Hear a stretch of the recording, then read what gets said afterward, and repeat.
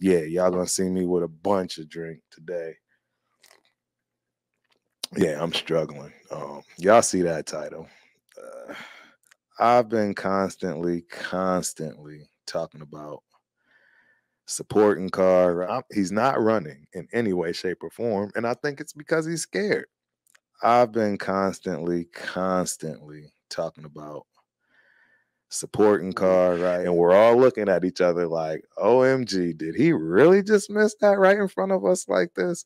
I mean, he's staring at it. We're all staring at it, and it just doesn't happen. I've been constantly talking about supporting Carr. Right? You know, what is it about him that I'm seeing that it's time to move on? I've been constantly talking about supporting Carr. There are a lot of Carr fans. I mean, a lot of Carr fans that are not happy.